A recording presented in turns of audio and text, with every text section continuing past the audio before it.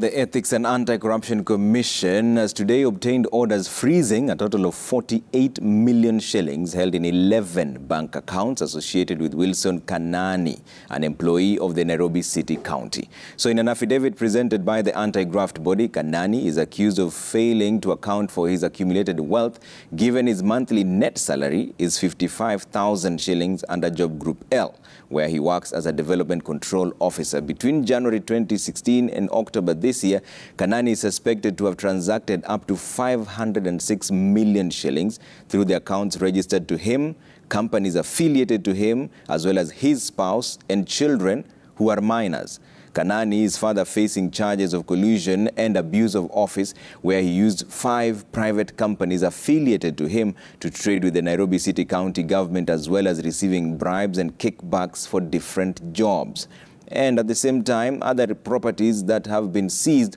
include 2 houses in Busia, 2 other houses in Nairobi, and 2 high-end vehicles suspected to have been acquired using proceeds of graft. Justice Esther Maina of the Anti-Corruption Court in Nairobi has ordered that the bank accounts under scrutiny be frozen for 6 months, barring the accused from transferring any of the properties under the anti-graft body's radar.